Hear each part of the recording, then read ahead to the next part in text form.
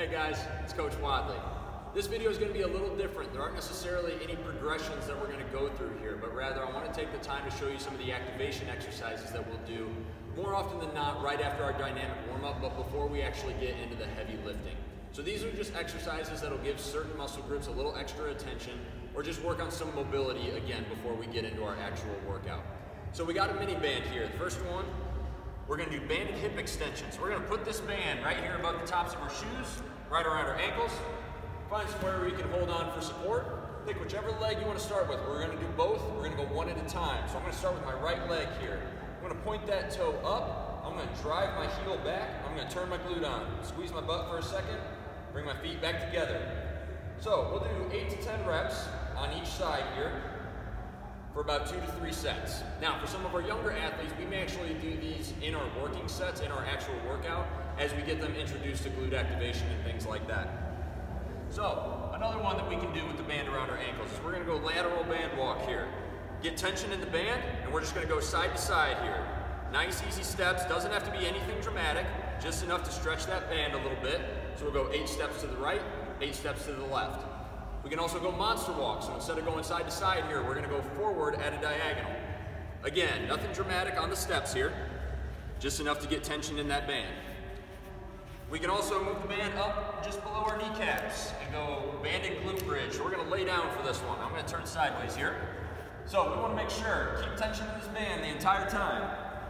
Keep our knees apart, drive our heels into the floor, raise our hips up to the ceiling, squeeze our glutes at the top. We're here. Heels into the floor, drive up, squeeze, back down. Again, keep tension in that band the whole time. That band is trying to pull my knees together. Don't let that happen. We can lose the band.